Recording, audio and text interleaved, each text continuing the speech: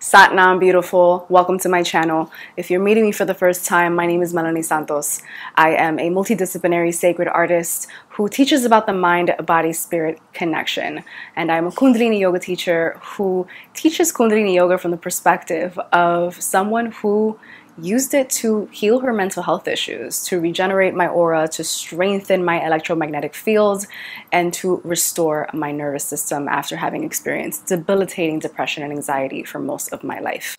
I now get to share the intricate and amazing technologies of Kundalini Yoga to help the world reintegrate with the fact that we're not just human beings, that we are energetic beings, that we are sensitive beings, that we are spirits incarnate. In this video, I'm going to share with you one of my absolute favorite and most powerful kriyas, the Lion's Paw Kriya with breath of fire. This one is near and dear to me because this was the kriya and meditation that I did for my very first 40-day sadhana. If you're not familiar with the word or the concept of sadhana, sadhana in Sanskrit means daily spiritual practice. And in Kundalini Yoga tradition and Kundalini Yoga culture, we practice 40-day sadhanas as a way to sort of integrate and show our commitment to our spirits, to our souls, to strengthen our spiritual connections, but to also strengthen our mind and body as well. Doing a 40-day sadhana with a particular kriya or meditation like this one, like I'm going to explain, really integrates, works on the body, works on the energetic meridians that are being activated through that particular kriya or meditation, and sets a powerful mental, physical, and energetic intention based on what that kriya does. Whenever somebody comes to me, a friend, a family member, a client comes to me and they share that they're in some sort of a hole or a rut or they need to pick themselves up, I always recommend that they do their Googles and choose a Kundalini Yoga Kriya or meditation that they can do from anywhere from 3 to 7 to 11 minutes, all the way up to 31 minutes, all the way up to 2 hours if they're experienced, to really set that mental, physical, and spiritual intention, to truly work on the energetic meridians that may need recalibration. This kriya, the Lion's Paw Kriya with breath of fire, is one of those kriyas that is perfect for recalibrating the mind, body, and spirit in a very short amount of time. Let's get into the science and the energetics of it. Number one, this kriya is working through our electromagnetic field or our aura. Our aura extends around our physical body and it acts as not only our protective layer, our electromagnetic layer, protecting us from outside energies impacting us, but also our like satellite layer, our field that communicates our energy for us. We need to be energetically cleansing and protecting ourselves daily. And this is a really beautiful, really powerful way to do that in terms of Kundalini Yoga. So the Lion's Paw Kriya is very powerful in the way that it's going to restore the electromagnetic field and recalibrate the electromagnetic field. Now I'm showing you the exact movement that the Lion's Paw Kriya incorporates. We're going to get into the specifics of it because literally everything that we do in Kundalini Yoga means something, and I really want you to understand why these kriyas and meditations are so powerful, both spiritually and scientifically. And so the Lion's Paw Kriya is called Lion's Paw because we are making a lion grip with our hands and tensing up our fingers as best as we possibly can. We're starting with our arms out. This is doing a couple things. The arms are extensions of our heart chakra, our heart that has its own electromagnetic field to it, which is just so powerful.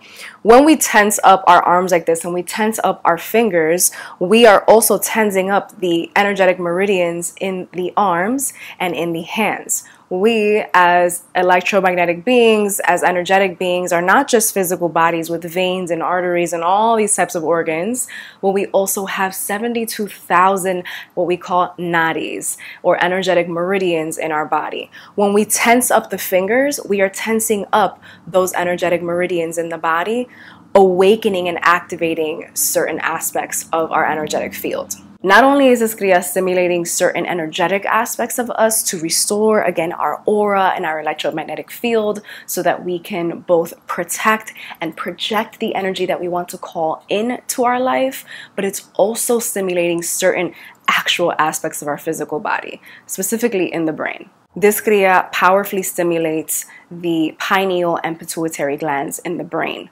The pineal gland, which we may know as the third eye, part of our chakra system, is super important in the body because not only does it regulate our sex and thyroid hormones, but it also regulates certain brain activity. Energetically, it is known as the seat of the soul because it helps us see beyond our 3D world. And our pituitary gland, which is often referred to as the master gland because it regulates so many of those important glands in our bodies, like our adrenal glands, which we hear a lot about in this age of nervous system regulation, our adrenal glands, our reproductive glands, our thyroid glands. And it also produces hormones that influence many essential aspects of our body, from blood pressure to ovulation to bone growth. Now, when we pair the movement of the lion's paw Kriya with breath of fire, we have a powerful concoction. Let's count in this video how many times I say powerful. Now, I'm not going to get into a whole instruction on the specifics of breath of fire. I have a separate video on that I do suggest that you watch on your own time, especially if you are a beginner or if you're not a beginner but you feel like you're not doing it right, because it's one of those really powerful, there goes the powerful word again, really powerful breaths that is truly life-changing when you do it correctly. But when you pair the lion's paw Kriya movement with breath of fire, that I will share some of the benefits with you, that on its own is just so cleansing, restorative, breaks up the calcification in your lungs, both physically and energetically, which is really important because the lungs is where we carry grief, increases oxygen delivery to the brain, adjusts our subtle energy and our electromagnetic field, adjusts our nervous system, shifting us from a sympathetic to a parasympathetic nervous system. When we pair together the movement with the breath, we have, again, a powerful concoction that will set you straight and allow you to navigate the world with clarity, mental, physical, and spiritual clarity that will allow you to be subtle in a world that honestly encourages the opposite. This is a beautiful, potent, and short meditation that's going to help you balance your masculine and feminine energies. It's going to help you remember who you are, remember your power, take back your power, especially in an age where, in the age of late-state capitalism, right? In an age where everything around us is seeking to help us forget our power so that we can try to buy our power back. And so I'm sharing all of this because I want you to work with this Kriya from the perspective of not only personal recalibration, but also collective recalibration. Now let's get into a 3-minute practice together. Now I'm going to instruct you as I would if we were in a live class, so just follow along. Start off by rubbing your hands together, telling the mind, body, and spirit that you're ready to meditate. Put your hands in prayer position, thumbs touching your breastbone, eyes closing gently, spine elongating, chin just slightly tucked, to just make everything strong and long. At this point, we would tune in with the Adi Mantra and the Mangala Charan. I'm not going to tune in this video, but I have a separate video on what to know before Kundalini Yoga class. At this point, if you're practicing with me, pause the video and tune in on your own. I see a lot of people instructing and not urging their students to tune in and tune out. Please make sure that you tune in and tune out. It's almost like starting and ending a physical prayer. And we're going to do 3 minutes together. Extend the arms out, parallel to the ground, palms facing up, and grip the air, almost like you're gripping the air, but do it uncomfortably so that you have these really strong lion's paw with the intention of, again, tearing through your aura, removing anything that doesn't serve you, that doesn't serve your highest and greatest good or the highest and greatest good of all. And as we're going through, we're going to add breath of fire. Now, I do want to say a disclaimer. If you're on your period, if you are pregnant, if you have cardiac conditions or you have spinal disorders, please do not do breath of fire. Replace it with a long, deep breath, inhaling into the navel and exhaling and retracting the navel back to the spine. And you can do that with the breath as well. You can go back to doing regular breath of fire with the movement once you are done with your period. I'm going to use my phone as a timer. Let's get in position. And I want to remind us that when we are doing the movement for the lion's Paw Kriya, that we are alternating the position of the hands, the left going in the front and the right going in the front. And this should be happening over the head. I'm going to course correct myself. My hair is pretty high right now, so I want to make sure to do it right above the head. What we're trying to reach is the crown chakra. And I'm also going to turn my plants because I don't want to hurt her in the process. But we want to be right above the head and going all the way out parallel to the ground as we are doing this. Lastly, our eye gaze should be closed and looking up, gazing up at the third eye. Setting the timer, arms out, parallel to the ground, and let's begin. Now, as we move through this meditation, you'll notice that my breath is very steady, controlled, and forceful. It's important to remember that everyone's breath pace is different, especially if you are new to this practice. Follow along at your own pace and capacity. It is not about matching my breath exactly, but finding a rhythm that works for you. In the meditation, you'll notice that my breath will shift. Take this as a reminder to always breathe to your capacity. Remember, the discomfort is not the goal.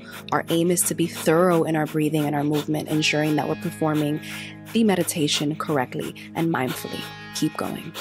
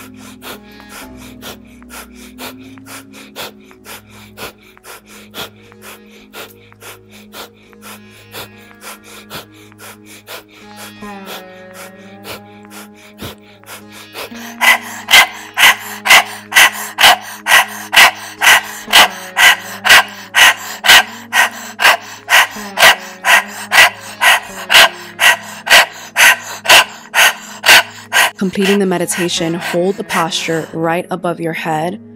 Inhale deeply, hold and suspend your breath. We're going to engage Mula Bandh or do what we call pulling the root lock. Inhaling deeply, holding and suspending the breath, squeezing the anus, the sexual organs, and the navel, slightly tucking the chin and allowing the Kundalini energy to raise from the base of the spine all the way through the spine to the top of the head. When you are ready, you may exhale deeply. Complete this a couple of more times until you're ready to exhale deeply. Sweep your hands through your aura, bringing them back down to the lap. Hands in Gyan Mudra, index finger connecting with your thumb while you focus on your heart center, letting the energies recalibrate within you.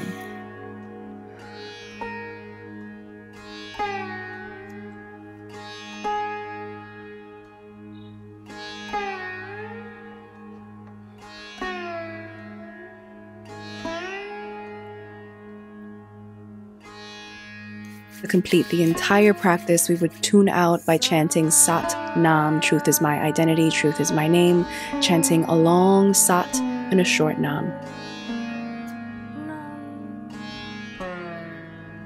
How did that feel for you? I'm a little sweaty right now because I'm teaching this from the hottest summer day possible, but I feel so invigorated. I feel so energized, and I'm so grateful that I was able to share this technology with you, this Kriya, this meditation with you. I encourage you to let me know how you're feeling in the comments. I also encourage you to leave any questions in the comments, and I'll try my best to answer them as quickly as possible. But thank you so much for popping onto my channel to learn about the potent and powerful aspects of this amazing Kriya and meditation.